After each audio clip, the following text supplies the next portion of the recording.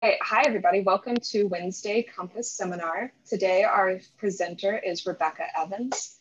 She is a current PhD student in the NPO department with Professor Dave Nolan, and her PhD work focuses on numerical simulations of diurnal and upward propagating gravity waves in tropical cyclones. She previously graduated from the University of Oxford with a combined master's and bachelor's in earth sciences, and she's originally from Northern Ireland. She has a peer-reviewed paper in the Journal of Atmospheric Sciences. She has given a couple of talks at international conferences, including the European Geophysical Union and American Meteorological Society. Additionally, she's led 3 tropical research division tropical weather map discussions with HRD and NOAA. She's won some awards, including Best Scientific Content for 2 presentations in 2 different years, and the TA Excellence Award in 2018 and 2019 academic year. She's also the leader of Canes on Canes, which is the University of Miami's outreach program that discusses hurricanes. And she's really led that organization for the last couple of years. So today she's going to be giving a talk, which is about her PhD research called Diurnal Oscillations in Tropical Cyclones and Their Influence on Gravity Waves in Linear and Non-Linear Models. All right, Rebecca, take it away. Thank you very much for the introduction, Anne, and thank you all for being here in what I realize is probably the worst possible day I could have scheduled this. So thank you all for being here, and special thanks to all of my committee who managed to make it today. It's very nice to have everyone assembled. So today I will be talking to you about my favorite topic, which is diurnal oscillations in tropical cyclones and their influence on gravity waves in the linear and nonlinear models.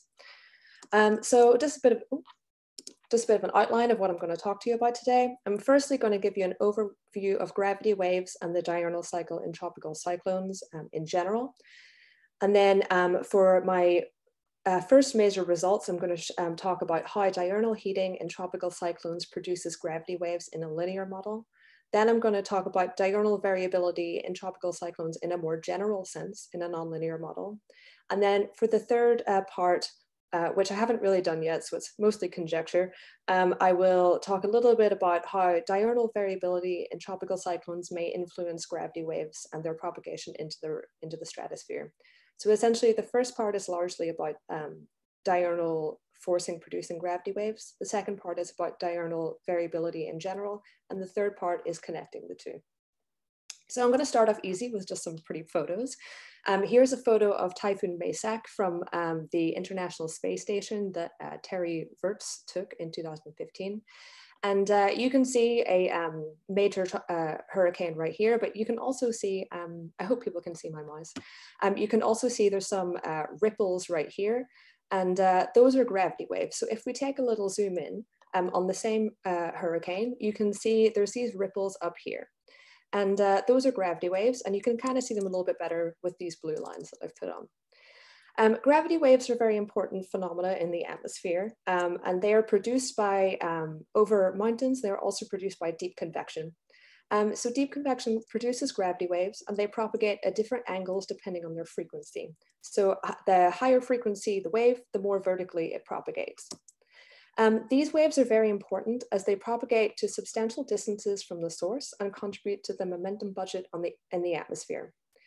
So similar to a wave in the ocean, as it approaches the shore, it grows in height and then it breaks.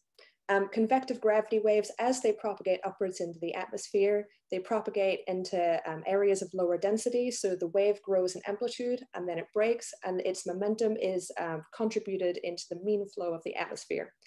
So this momentum flux can increase or decrease the speed of large-scale winds in the stratosphere, which can affect the global climate and weather.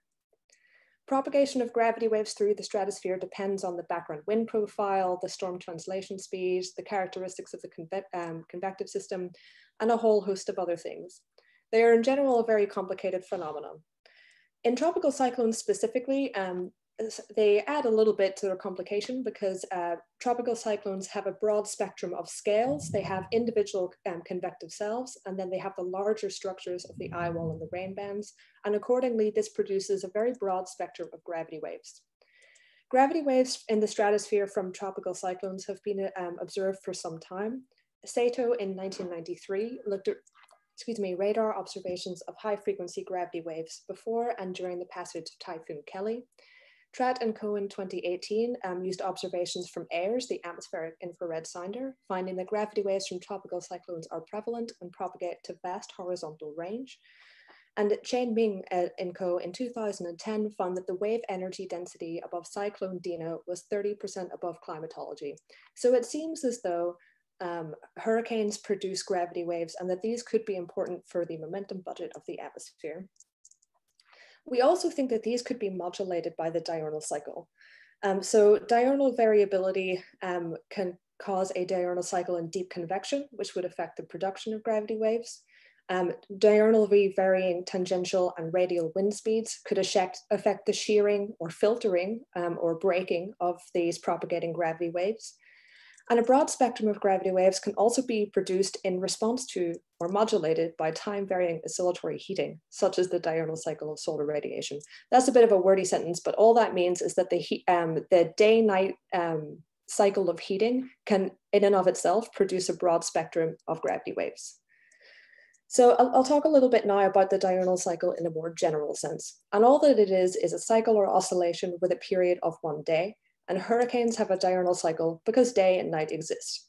The diurnal cycle has been shown in many studies to be very, very important for the structure, outflow, and intensity of tropical cyclones.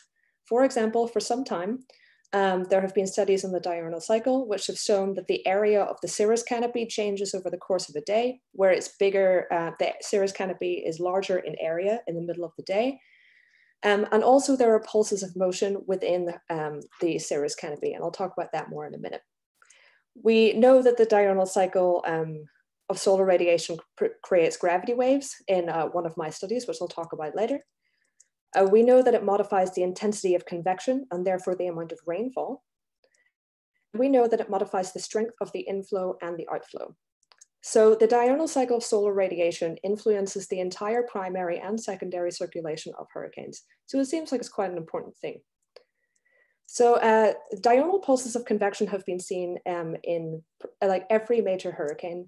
And this paper by Dunny and Co in 2014 sparked a real resurgence of interest in the topic of the diurnal cycle. So what he did is he looked at every major hurricane from 2001 to 2014 in the North Atlantic Ocean and found that a pulse of convection forms in the cirrus canopy inner core around the time of local sunset.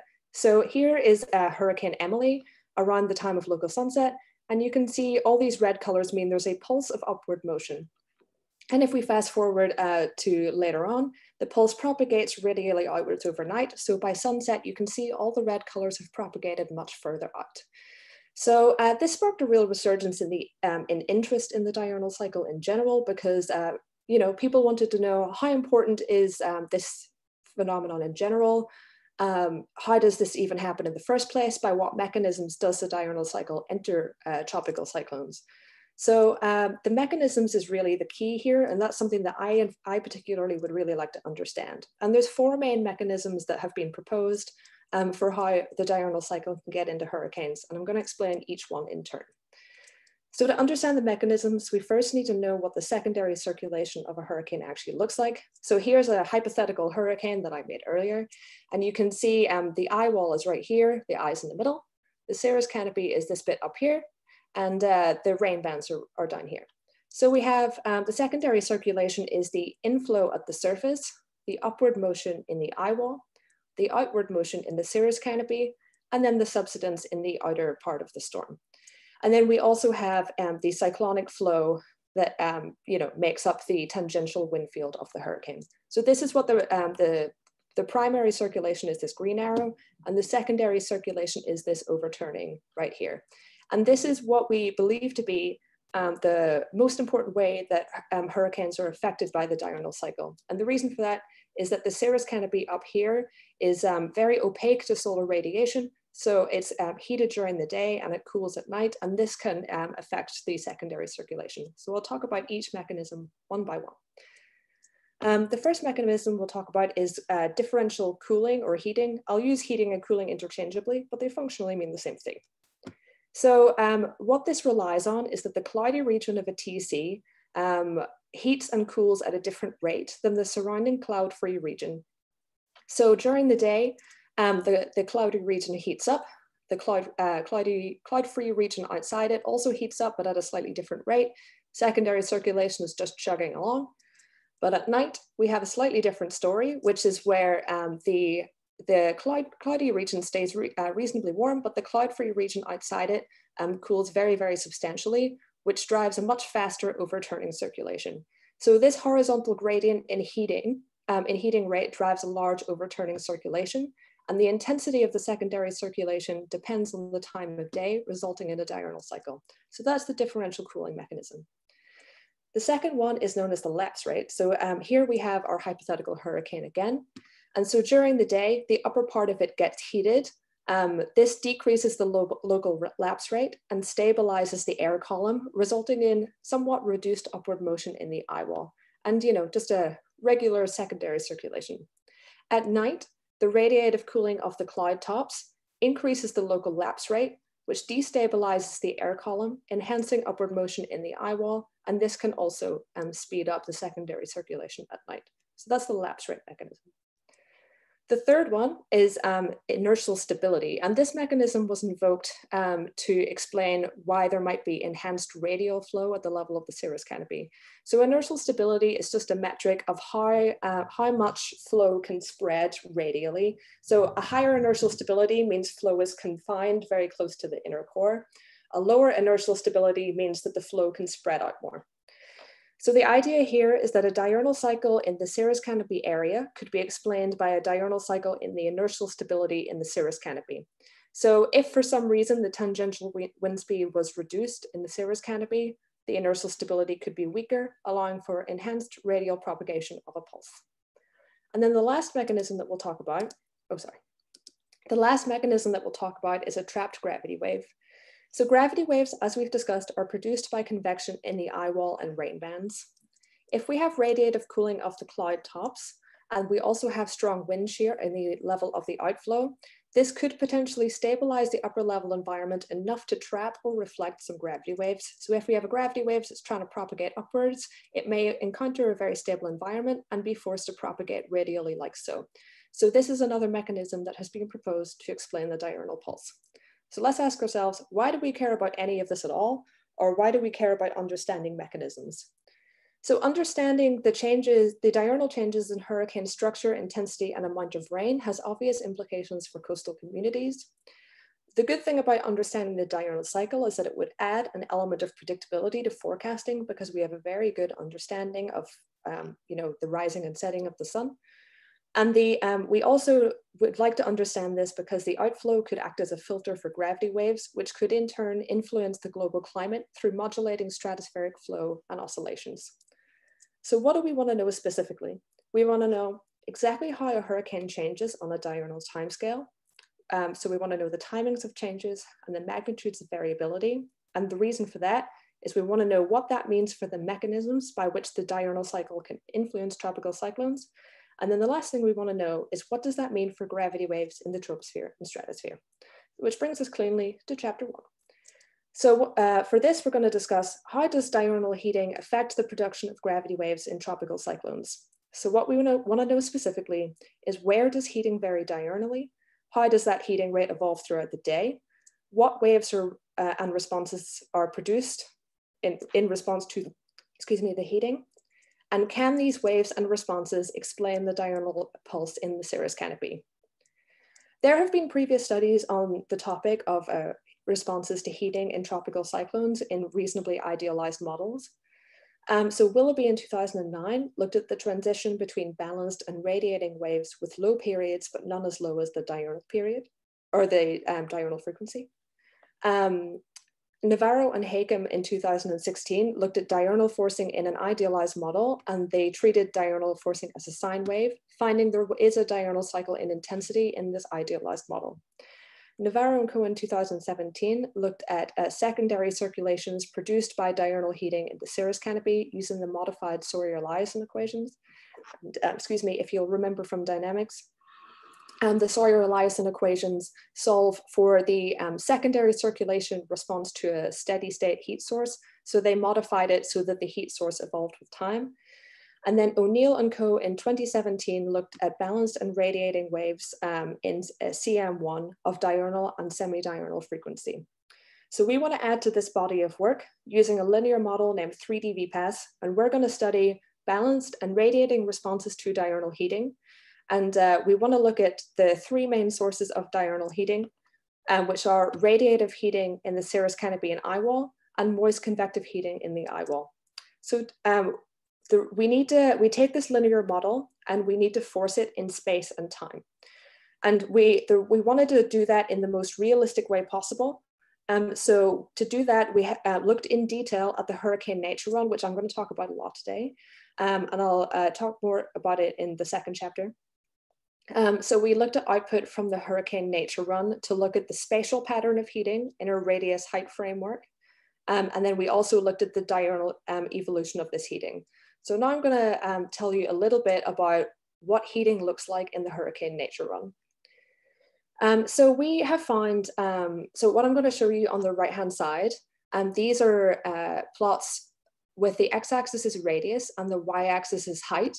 And the red colors show you where the diurnal cycle of heating is strongest. The upper panel is showing you radiative heating, which is short wave plus long wave heating. And the lower panel is showing you moist convective heating or heating from latent heat.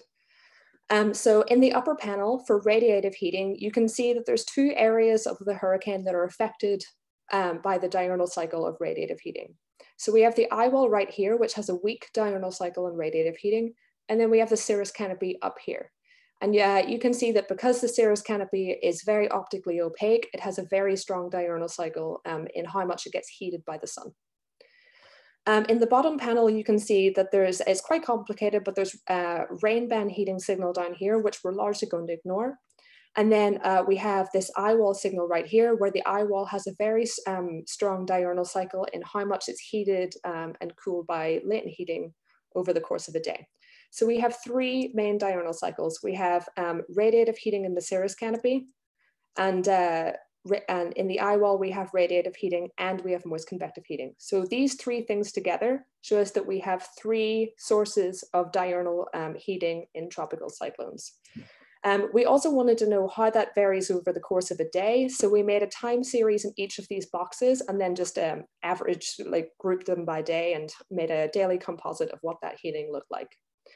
So this is a little complicated, but essentially what we wanted to do is we wanted to take as realistic heating as possible and put it into a very simplistic linear model to see what kind of realistic heating would produce radiating and balanced responses in a linear model.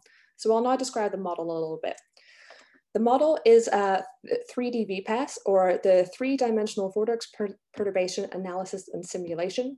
It is a linear non-hydrostatic model that uses the vortex anelastic equations. So the domain is shown on the right-hand side. It extends to a radius of 800 kilometers. Everything is an axisymmetric framework. Radius of 800 kilometers and a height of 20 kilometers. It's a closed domain, and the upper and outer parts of the domain have a Gaussian sponge to prevent any waves being reflected off the edge of the domain.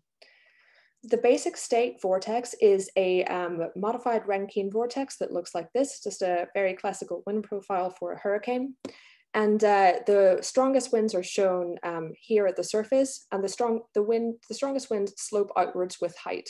And this is the radius of maximum wind. So if we follow the mouse, you can see where the radius of maximum wind is at every height. So what we do is we take this hurricane, we add in the heat forcing that we find in the hurricane nature run, and then we look at the waves, or the W prime, that is produced in response to this heating. So I'm going to show you what the heat forcing looks like that we actually put into 3D VPAS.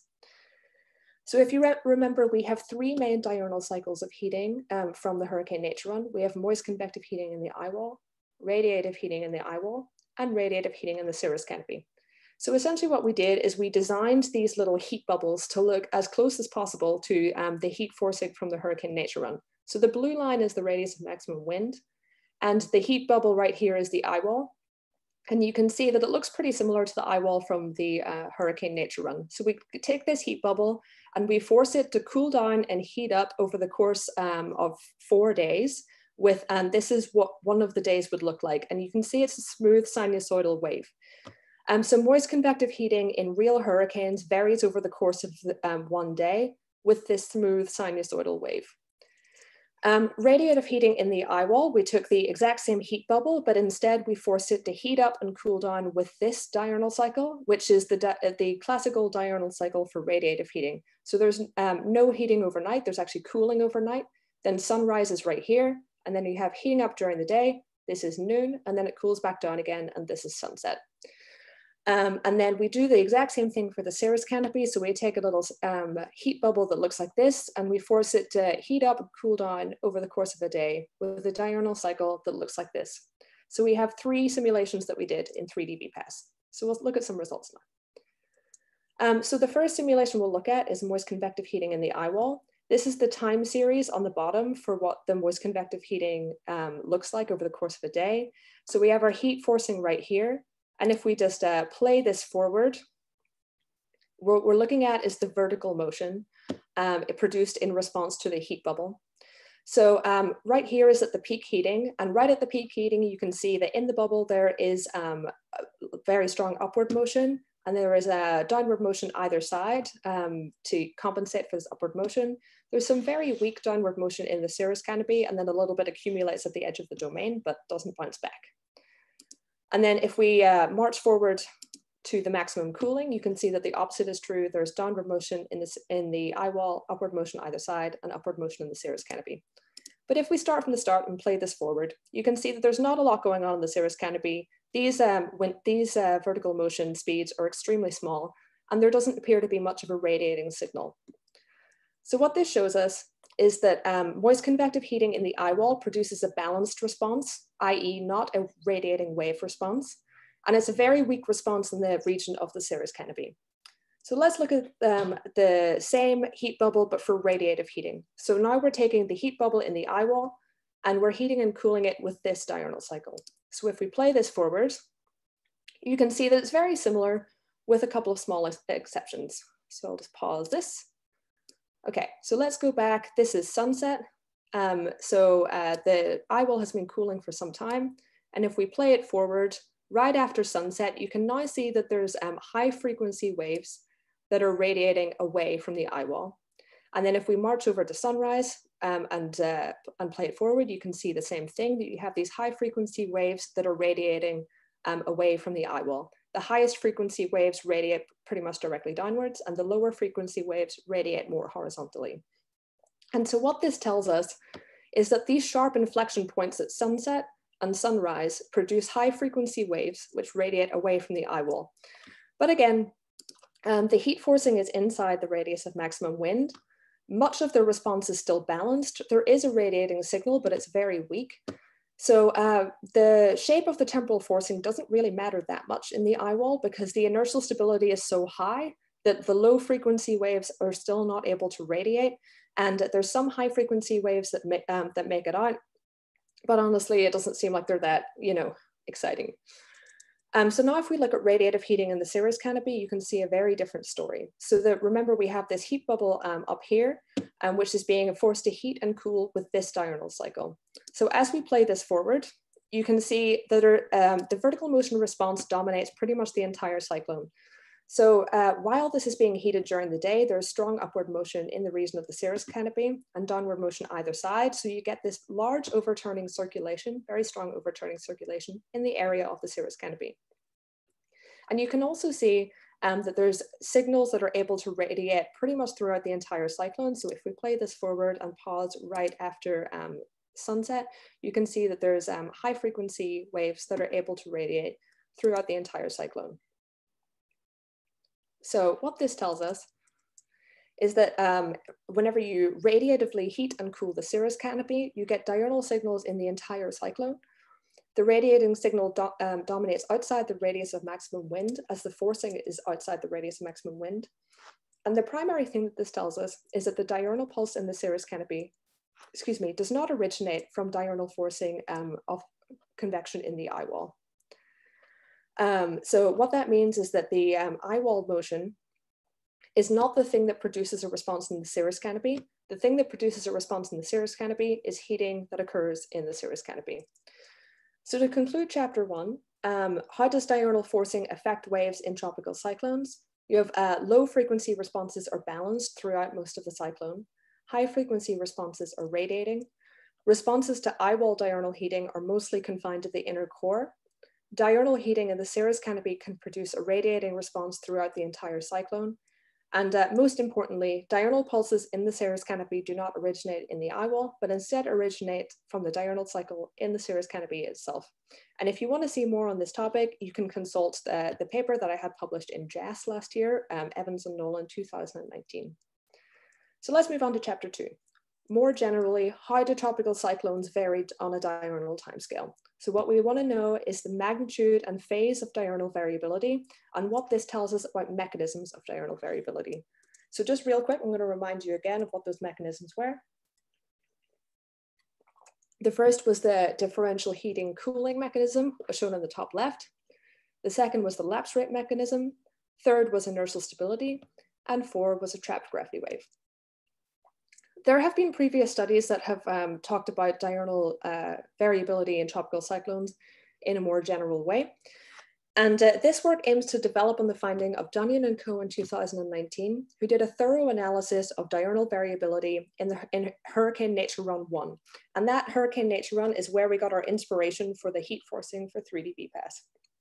So this is a very thorough paper, and that they talked in a they talked about how Hurricane Nature Run 1 varies on a diurnal timescale, and they discovered the diurnal squall, which we'll talk a lot about a little bit later. So we want to add to this body of work by comparing it to other high resolution simulations and analyzing them in a slightly different way. And we also want to confirm whether the diurnal variability in other simulations agrees with what we have, or rather whether our results validate other studies. So an example of one of those studies is shown on the right-hand side. And this study is Rupert and O'Neill in 2019, and they used a nonlinear model called ICON-LEM, or large eddy model, in radiative convective equilibrium. And they found that the spatial pattern of the secondary circulation depended on the time of day. So this is 3 o'clock local time in the middle of the night. And you can see that there's really strong inflow and a really deep secondary circulation like so. And then in the middle of the day, the outflow is a lot stronger and higher up. There's a little bit of a mid-level inflow, and the surface inflow is slightly weaker during the middle of the day. So what we want to know is we want to compare the results of Dunyan and Co. to another simulation. And we also want to check whether the simulations that we have validate these results. So to do that, we're going to use 2 simulations and quantitatively explore diurnal oscillations using 2 high-resolution simulations of tropical cyclones in WRF. The first is Hurricane Nature Run 1, which my advisor David Nolan did with some of his students in 2013. This has been extensively validated in many studies. The second simulation is Hurricane Florence in 2018, and I did this. And it's a simulation of a realistic hurricane using ERA 5 reanalysis data as input. And we want to do that so we have an analog with which to compare Hurricane Nature Run 1. So on a realistic hurricane to compare Hurricane Nature Run 1. And the Hurricane Florence domains were designed to extend to higher radii with a high resolution so that we can capture as much of the diurnal pulse as possible. So the innermost Florence domain extends further and at higher resolution than the 3-kilometer domain of Hurricane Nature Run 1. We have 3 versions of the Florence simulation, one with a domain top that goes to 20 kilometers height to have a direct analog with which to compare HNR1. The second with a domain top of 20 kilometers, but using the Thomson microphysics scheme instead of the WRF 6-class double moment scheme. And then the third one is with a domain top of 30 kilometers to prevent any waves being trapped by the upper domain boundary and explore the lower stratosphere a little bit. I'm mostly going to talk about the first one, the domain top of 20 kilometers, but we have many versions of this simulation. Okay, so I'll tell you a little bit about Hurricane Nature Run 1. It was done in 2013, and what it is a high-resolution simulation of a hurricane that formed in the ECMWF joint OSSE nature run. So ECMWF did a global nature run of the climate from January 2005 to February 2006. There was a hurricane that cropped up there on July 28th, and the hurricane nature run is a simulation in WRF of that hurricane. So the simulation is performed in WRF with 4 grids. The outermost grid has a 27-kilometer resolution, and it covers most of the North Atlantic. The nested grids have 9, 3, and 1 kilometer resolution under vortex following. The tropical cyclone formed on July 28th and dissipated after August 10th, and it followed this path right here where it propagated northwestwards and then recurved. We're only going to use the period from August 3rd to August 9th, which is when the Hurricane Nature Run 1 was at hurricane intensity. So now I'm going to talk to you a little bit about the Florence simulation that I did. So this is a high resolution simulation in WRF of Hurricane Florence, which happened in 2018. And it uses hourly ERA 5 data as input on the outer domain. So the Hurricane Florence formed as an easterly wave in August 30th, 2018. It propagated northwestward, and it had 2 life cycles of intensity. So it intensified over the course of several days, and then it weakened again to a tropical storm, and then it intensified again before it made landfall in North Carolina. So we chose to go for the second life cycle, if you will, from whenever it weakened to a tropical storm and as it was approaching landfall, because this is a fairly similar track and location to Hurricane Nature Run 1. So we initialized WRF at 00 UTC on September 7th, and the simulation track in WRF is shown here. So the real track is this one on the bottom, and then the WRF track is this one. So you can see that the track is a little different, but the intensity has been fairly accurately reproduced. So the WRF simulation here propagates northwestwards towards North Carolina. It's consistently displaced north of the real track, but what can you do? And the simulation completed as we ran it out for 7 days to 00 UTC September 14th. So we ignored the first day of output from the WRF simulation because it was still very weak, and we ignored the last day as it was getting close to land. So we only used the period from September 8th to 13th when it was when it was at hurricane intensity, but there's also enough days for us to get like valuable results of the diurnal cycle out of this. So we take these 2 hurricane simulations, Hurricane Nature Run 1 and Hurricane Florence, and perform 2 types of analysis on it in azimuthally averaged space. So everything here we're going to do is axisymmetric again. The first is we use empirical orthogonal functions. And for those of you who aren't that familiar with it, it's essentially the dominant spatial patterns of changes about the mean. So it just tells you the main modes of variability in a mathematical sense. And then for our EOFs, we remove a 24-hour moving mean from each grid point in radius height space so that we're operating on anomaly fields instead of the raw fields. The second method that we used for analysis is Fourier analysis. So we performed a Fourier transform on each point in radius height space to find the amplitude of the diurnal cycle at each point. And we also wanted to look at the phase of the diurnal cycle at each point. So these 2 things together tell us a lot about the spatial variability of the diurnal cycle and the amplitudes and phase of the changes. So this can tell us about mechanisms. So I'm going to show you some results now, and for everything I'm going to show you, it's going to be in one of 2 formats. So on the left, the plots are radius is the x-axis and height is the y-axis. The eyewall is right around here, the cirrus canopy is up here, and the eye is there. There's going to be a line on there which looks like this, which is the radius of maximum wind, and that tells you where the winds are strongest at any given height. So this is format number 1, which are these radius height plots. And then on the right is the other format, which are Hofmöller plots. So it's going to be Hofmöllers always with radius on the x-axis and then time on the y-axis. So I'm going to group all the results by time of day. So I'm going to tell you how things change in a diurnal context at each time of day. And we find at each time of day, there is something interesting to look at. So around sunrise in both Hurricane Nature Run 1 and Florence, we find a squall line forms that then propagates outwards. So what I'm showing you on the left, is a Hofmöller of the rain mixing ratio, at a height of 4 kilometers.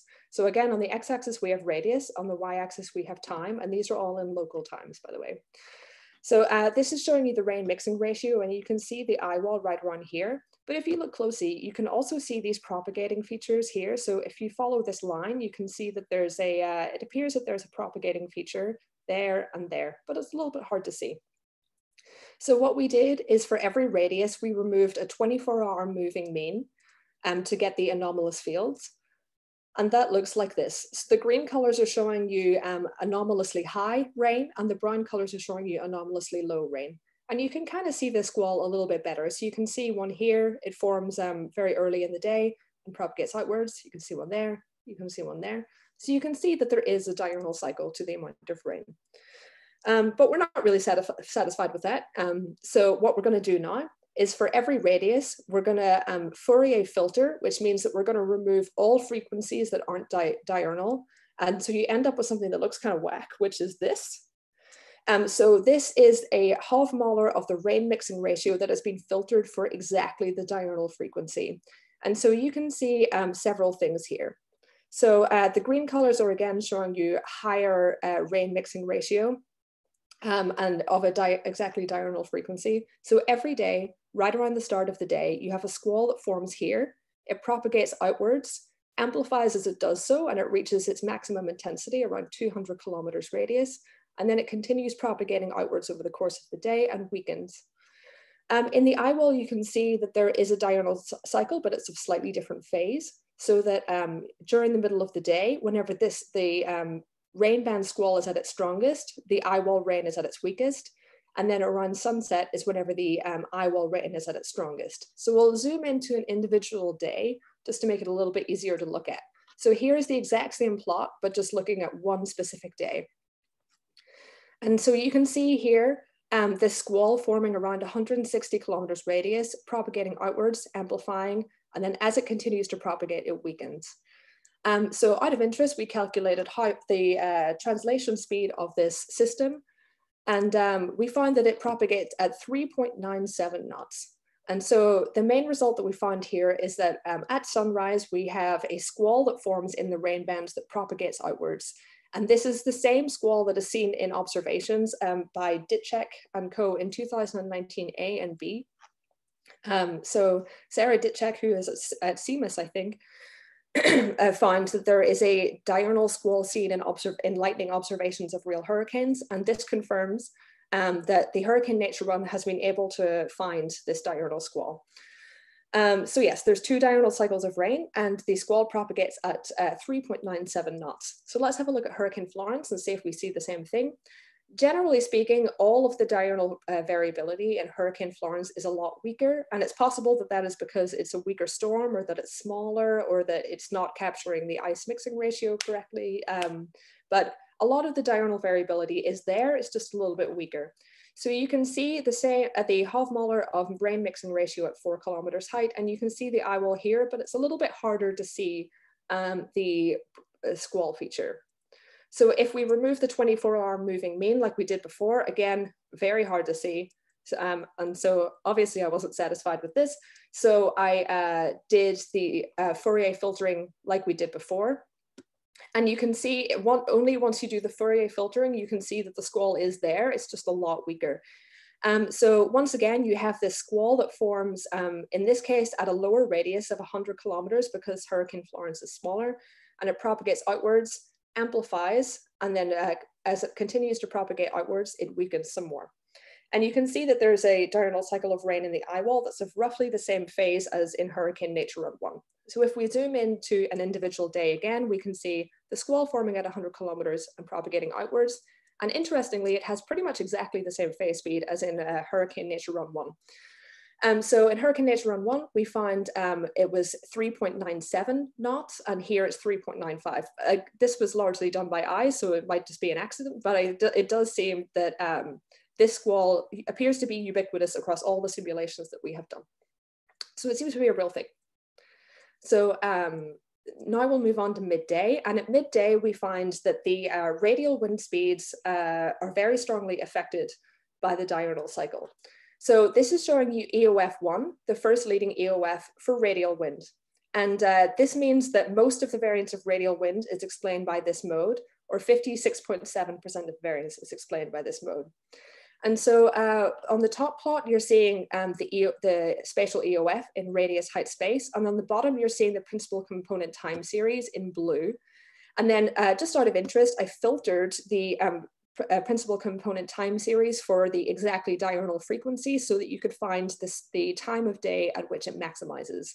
And you can see that it maximizes at around noon local time. So around noon local time, you have much stronger radial outflow, some mid-level inflow, and then the surface inflow, there's a positive anomaly to it. So the surface inflow is a little bit weaker in the middle of the day than it is at night. So we know from this that every day at noon, the outflow is about 2 times as strong. There's inflow in the mid-levels and the surface inflow is weaker. So we wanted to compare this to observations just to see if this is a real thing too. And it is. So here, Zhang and co. in 2020 used 2,242 dropsondes in 20 major hurricanes. And what they found in this exact radial range, from 250 to 300 kilometers, they find that in the morning local time, the radial inflow is much stronger, but around noon local time, the radial inflow at the surface is much weaker.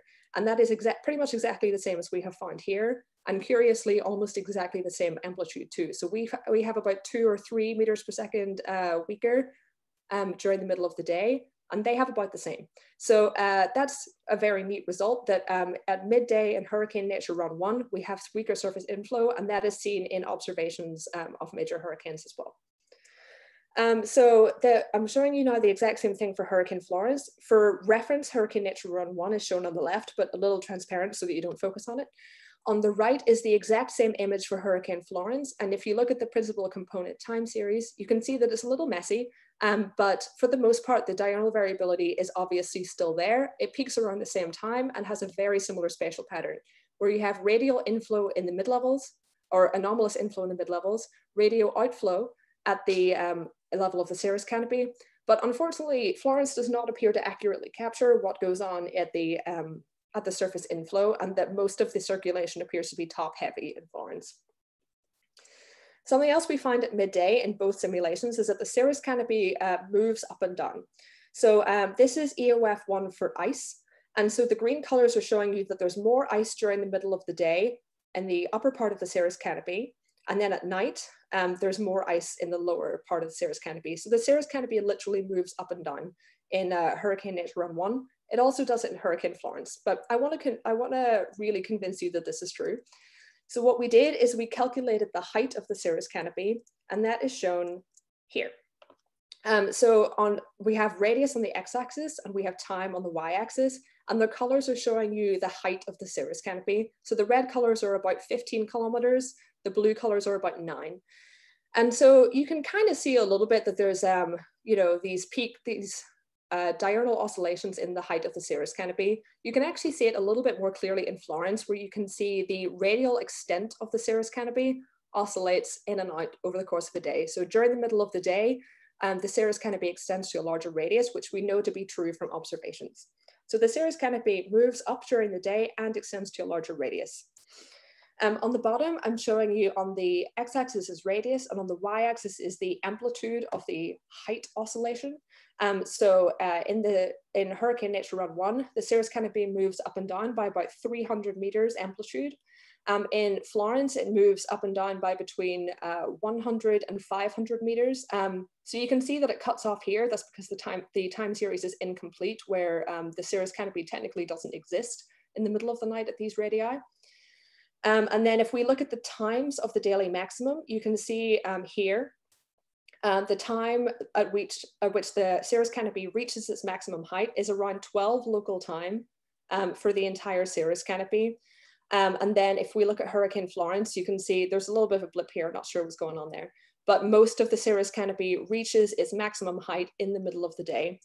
So what this implies to me is that the change in area of the cirrus canopy is not an advective feature. So it seems to literally lift up and down, but it doesn't seem as though ice is advected from the center of the hurricane to the edge, because if that were true, then the cirrus canopy would reach its maximum height at later times in outer radii than in the inner radii. So this would be a fairly linear line if it was an advective feature. So I personally do not believe that it's an advective feature, and that the cirrus canopy instead literally is lifted up and down by solar heating. At sunset, we have some signal in hurricane nature run 1 of some weak intensification in the eyewall by about 3 meters per second at sunset, and in the outflow, a tangential wind anomaly of several meters per second at sunset, and then the propagating squall feature. But then if we look at Florence on the right-hand side, the entire wind field does appear to have a intensification diurnal cycle, but it peaks at a different time of day. So for both of these, there is a diurnal cycle in intensification, but they seem to be at different times of day. So truth be told, I'm not entirely convinced. I've shown you that there's a oscillation in the tangential wind speed in the cirrus canopy. And if you remember, I mentioned earlier, one of the ideas for the diurnal pulse was whether an oscillation in the inertial stability in the cirrus canopy could be responsible for the diurnal pulse. So out of interest, I calculated the inertial stability for every time, and then looked at the amplitude of the diurnal cycle of that. And so the red colors are showing you where there's a really strong diurnal change in the inertial stability, and the blue colors are showing you where there's virtually nothing. And so you can see it's really heavily saturated. And even if it's really heavily saturated, there's still really not that much going on in the cirrus canopy with regards to inertial stability. So in my opinion, the inertial stability does not change enough over the course of a day to be responsible for this diurnal pulse. So this mechanism here, nope. So just to bring everything together, because I've shared a huge amount of information with you today, we have the secondary circulation that looks like this. During the day, the cirrus canopy is heated up. That causes it to physically move upwards, and it also causes stronger radial outflow, weaker surface inflow, and upward motion in the eyewall. And then we have a little bit of mid-level inflow, and we have a squall that forms in the inner core and propagates outwards over the course of one day. At night, we have radiative cooling of the cirrus canopy, which changes the local lapse rate and causes a maximum in deep convection, very strong surface inflow, a possible intensification of the storm in and around the time of local sunset. And then the outflow will be a little bit weaker, and there will be accordingly some substance. And if you remember back to the figure that I showed you at the start of this section from Rupert and O'Neill in 2019, you can see that our results pretty much perfectly match theirs, even though they used a completely different model setup. So we know that hurricanes have a huge amount of diurnal variability. During the day, the storm expands upwards, a squall line forms and radiates outwards. We have 2 diurnal cycles of rain, sunset in the eyewall and sunrise to midday in the rain bands. Whoops. And we have stronger upper level outflow and weaker surface inflow. And this could change the diurnal filtering of convective gravity waves and change the momentum flux into the stratosphere. Overnight, we have stronger surface inflow, the outflow moves down, and the tangential winds intensify. These results are extremely consistent with other modeling studies and observations like Ditchek and Co. 2019 A and B, Rupert and Hohenegger 2018, Rupert and O'Neill 2019, and Zhang and Co. 2020, which is neat. And so finally, just for a few minutes, I'm going to share with you what we intend to do before I defend, which will be chapter 3, which is how does the diurnal cycle in tropical cyclones affect gravity waves propagating into the stratosphere? So what we know is that diurnal heating produces gravity waves, and deep convection and outflow wind shear vary diurnally. So the sources and filtering of wind shear vary diurnally. So what we would like to know is how do these 2 factors interact to influence gravity wave propagation into the stratosphere? So this is again mostly conjecture. So this is the idea. So we have diurnally varying heat sources. We have eyewall convection, which peaks around sunset, rain band convection, which peaks in the mid-morning, cirrus canopy and eyewall radiative heating producing high frequency waves at sunrise and sunset. So lots of diurnally varying sources. So we have waves that could come from the rain bands of various frequencies, and they would radiate like so. And they would possibly encounter the outflow. So depending on the strength of the outflow, they may be filtered more strongly at specific times of day. We have waves that would come from the eyewall. Some of them would make it into the stratosphere. Some might be filtered by the outflow as well, depending on where they came from. And then we have waves that would come from the cirrus canopy, and those would be mostly above the outflow, so they probably wouldn't be that filtered by it and would be affected by other things instead.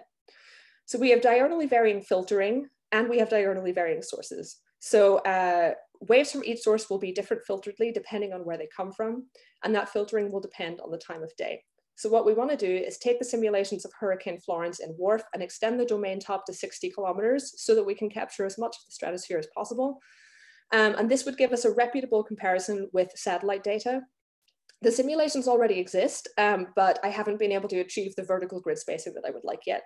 So the idea is that we'll turn radiation schemes on and off to see the influence on gravity wave production, analyze the properties of the waves at different heights, and calculate momentum fluxes at different times of day.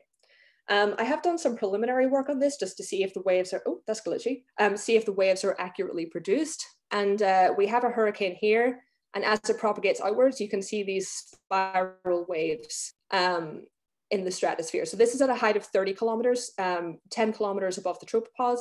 And you can see that these waves do indeed exist in WRF. So that's neat that we've been able to capture those. And with that, I think I will finish. So using a linear model in chapter 1, we have shown that diurnal heating produces a broad spectrum of waves in tropical cyclones. Low frequency responses are balanced, high frequency responses are radiating. Lower frequency responses are largely confined to the inner core when they're produced in the eyewall. The diurnal pulse in the cirrus canopy appears to originate from heating in the cirrus canopy itself. In chapter 2, we showed using a nonlinear model that there are, in multiple simulations, that diurnal oscillations are prevalent throughout tropical cyclones, with most variables having different spatio-temporal evolution. So at sunrise, we have the squall. At midday, we have the lifting of the cirrus canopy and the strengthening of the radial outflow. And at sunset, there may be a weak intensification. So all this paints a picture that these together provide a complex picture of diurnal modulation of gravity waves in tropical cyclones due to the many sources and filters of gravity waves, each diurnally varying in their own way. And with that, I will take any questions. I've been speaking forever. All right, thank you, Rebecca. I know it's more than we've talked in 6 months. It honestly is. My voice. So let's thank Rebecca. Give her a virtual round of applause. Thank you. All right, so we're going to move on to the question and answer phase. If anybody has a question, you can unmute yourself, ideally. Otherwise, you can ask it in the chat and I will say it out loud. Hi, Rebecca. I have just one question. It's kind of an open-ended, like your thoughts. I'm not really familiar with this, but you did mention that your sort of conjecture lined up with some recent modeling studies and observational studies. And so I guess my question is, could you elaborate a bit more on sort of where it lines up with those studies? And do you have any, I guess, thoughts on how one would go about looking for this in observations in the future? So do you mean in the last part with the stratosphere stuff? I was more referring to the second chapter 2. Okay. Yeah. Oh, okay. So the thing that's a little frustrating about that is that the intensification signal would be very hard to pick up on in observations, because I just don't think that we have a data set that we would be of high enough temporal resolution that would be able to pick up on such small amplitude changes, because they're only about 3 meters per second. But the rest of it, I feel like would definitely be able to be picked up on. So Sarah Ditchak has been doing a lot of work on the diurnal squall. And so she now has several studies, including one on Hurricane Harvey, where it's confirmed to exist. And I don't know if you remember the map discussion of Hurricane Laura, but there was somebody mentioned in the map discussion of Hurricane Laura that there was the diurnal squall propagating feature as seen in lightning. So for observations, you can definitely see the squall. For the lifting of the cirrus canopy, I'm not really sure. I don't know that anyone has done that in observations, but I know that it has been found in simulations before, like the Rupert ones. So I'm not really too sure how you could do that observationally. for some of the things that are a little bit more ambiguous, like if there is an intensification signal and exactly when it happens in the day. So I'm not really sure on that, but for the other stuff, like the squall, you can definitely do. And the cirrus canopy height, I feel like would be doable, but I just don't know if anyone's tried.